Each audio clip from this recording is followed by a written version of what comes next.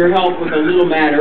Matter of fact, what I have here is what's called a brown bag of hope. And here are some personal hygiene items. On the mezzanine on your way out this morning, if you wouldn't mind considering picking up one or a few, what these are non-perishable food items with bottled water. So you might come across somebody this day or this week, or maybe you're here, and this could be your only meal today.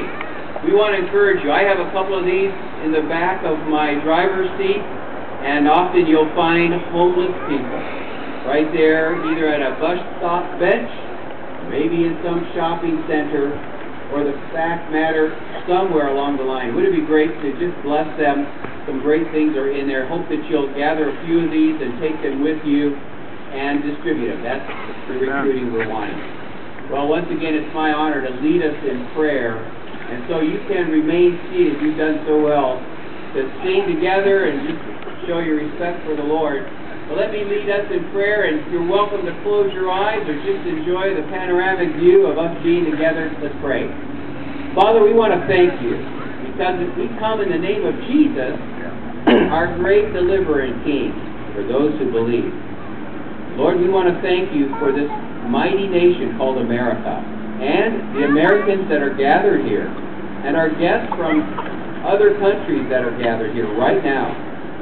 Lord, we ask you to continue to move in the hearts and minds of men and women, children around this great nation.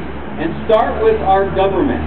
Thank you, Lord, for allowing things to be so simple, once again, that you've asked us to keep two great commands: to love the Lord our God with all our heart, mind, soul, and strength, and to love our neighbors as we love ourselves. Lord, would you do that wonderful transformation that you do so well, allowing people to be transformed from within. Do that in our nation. Transform our leaders, our president, Congress, Senate, House, the judicial system. Lord, we ask you to move sovereignly in our state, helping our state of California to have a new birth in you. And that, Lord, thank you for this wonderful city, Huntington Beach, how they allow us and welcome churches, allow us and welcome people to come and just share the gospel even on the street, Main Street here. Lord, we bless our mayor, our city officials, council, those that work so hard, and Lord, we feel so rested and secure with our first responders throughout our nation.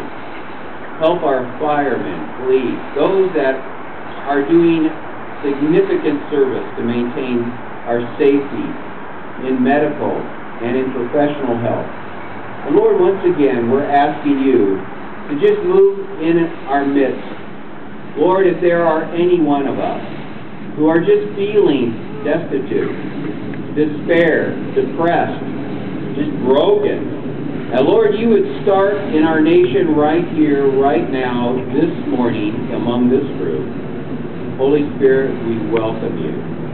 Bring healing and hope, restoration and good health to each and every one. We love you, Lord. We love you, Lord. Would you just mumble that word to God? Love you, Lord. For what you've done, how you have blessed America. We are recipients of the goodness of God over their land. And it's in Jesus' name we pray. And everybody shouted, Amen. Thank you so much. And I'm going to welcome